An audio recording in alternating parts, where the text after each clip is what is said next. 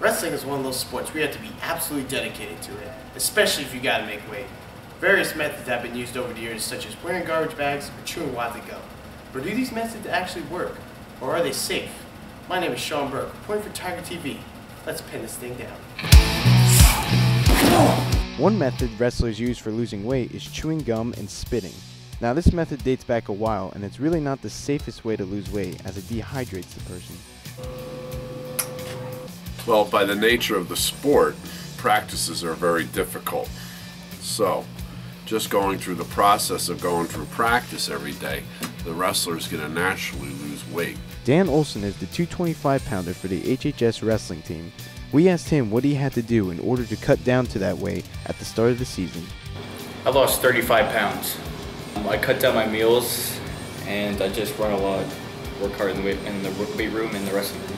Similar to Dan, Alex Carita cut almost 20 pounds at the start of the season, but not because he needed to lose weight. He did so to gain a competitive edge on the mat. I was 163, and right now I'm 145. I ration my food and I run a lot. I feel the lighter I am, I'm faster, and I feel like stronger. Well, I think it's everybody wants a competitive edge. So the thought is, you know, the lighter, the better.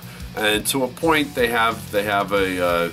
It could be true. I mean, there comes a point where you start to get too light, and it becomes detrimental to your performance.